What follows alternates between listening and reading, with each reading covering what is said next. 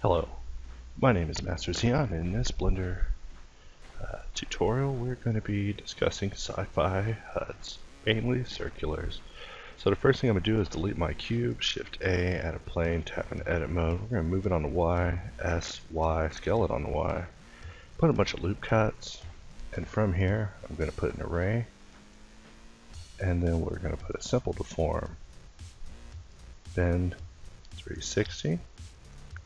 And from here, I'm just going to duplicate this object a couple of times, and now the fun can begin. So basically, whatever I do to this stuff will propagate around the form all the way around. So, if I wanted to repeat 4 times or 5 times, I could just specify that up above. But now it's all just modeling, so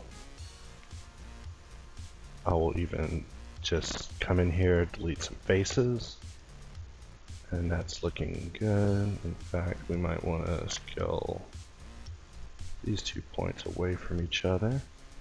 So for the next one, I'm just going to select the whole piece with L, double tap I, press Y to separate it, and bring that out here. So that's that piece. Now for this piece, now I'm going to deselect pieces in the middle, and we're just going to scale it on the Y. SY, GY.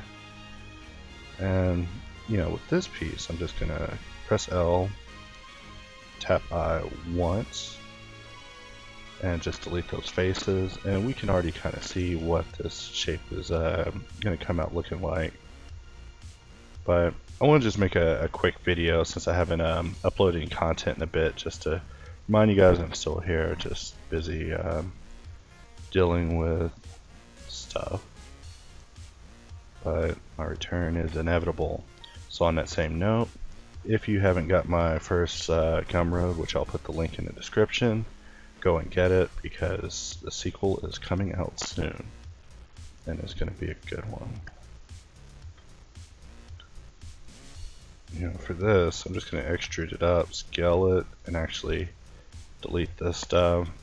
Maybe scale that out, maybe scale this in. Really, as long as I don't go beyond the point that's at the end of this one, I'm fine. I can do anything I want within these constraints, and it'll perfectly loop around. So, as y'all know, I'm also a big fan of modifiers and modifier-based workflows.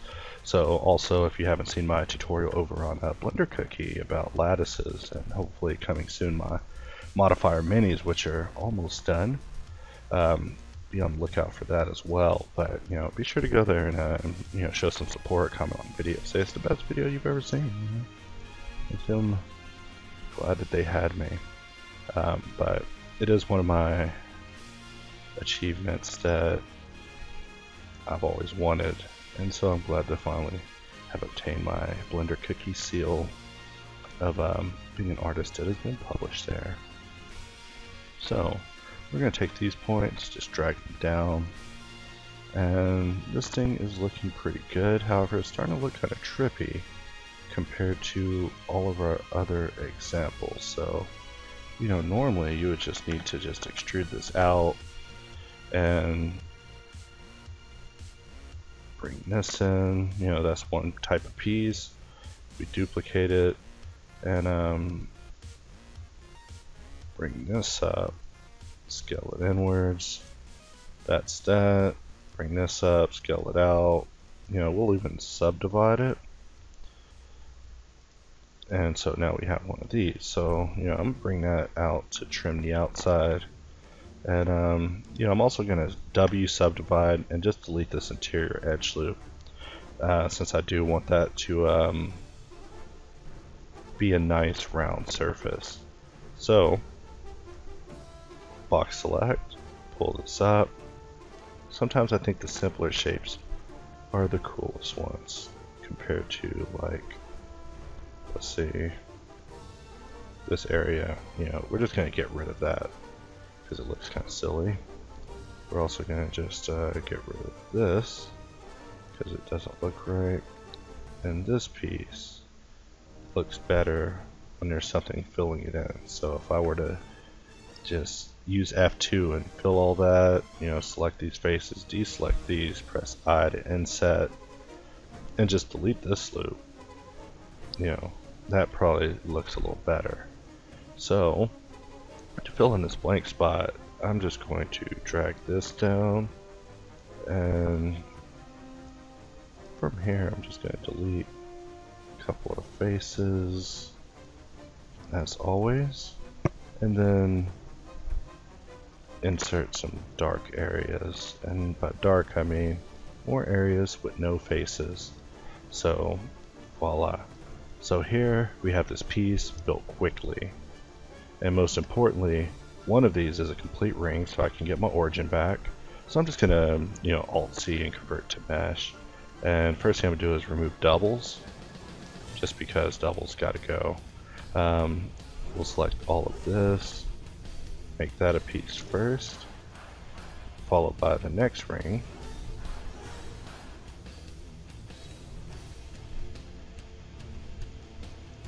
And then we'll just skip all those little pieces and just get all of this stuff.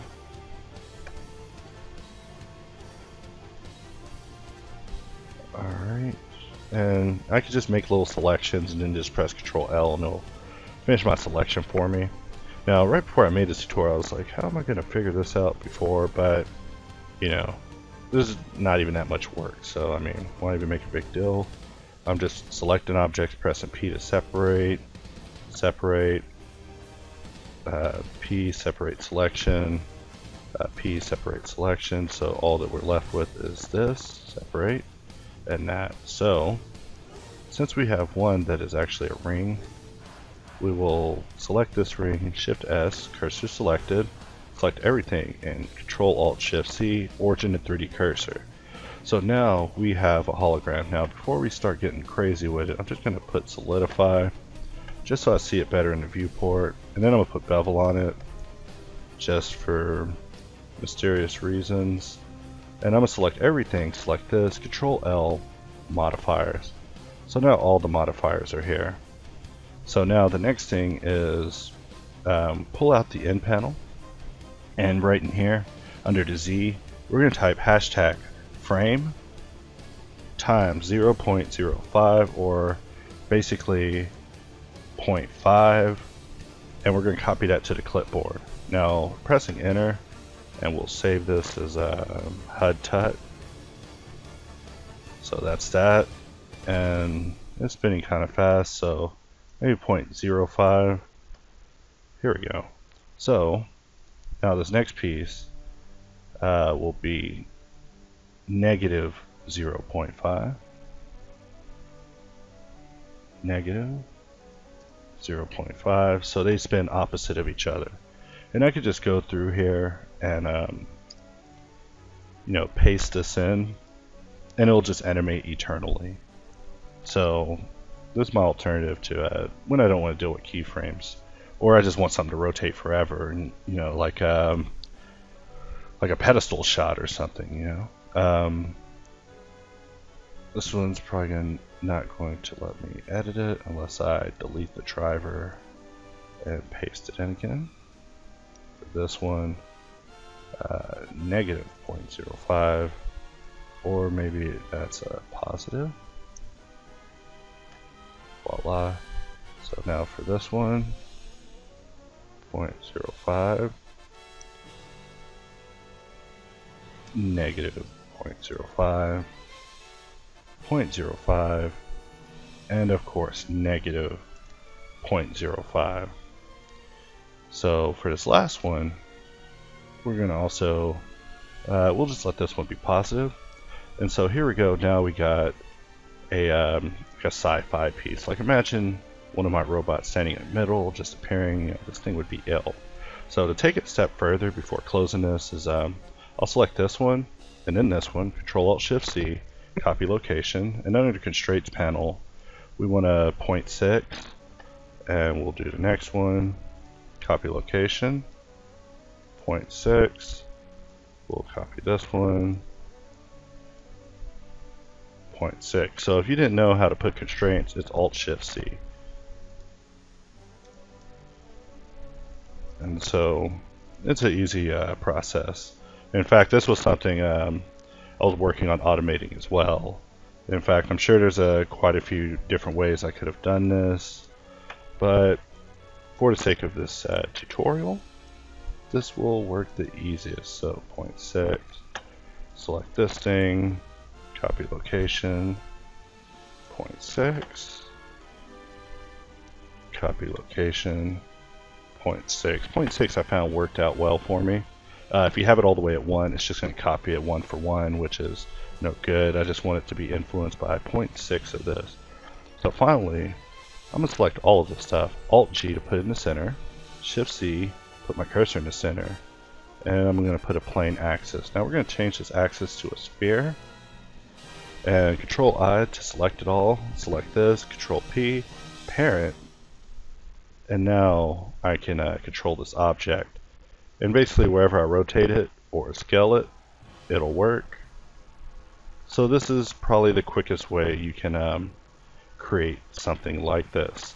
So in addition to that, I could literally move these pieces and it will come up gradually, which is just awesome. In fact, for this stuff, I maybe want the constraint to be like 0.8, 0.8, 0.8. That's not even an 8, that's a 7, but whatever, 0.8. Alright, so now they all kind of move. We have this kind of springing effect.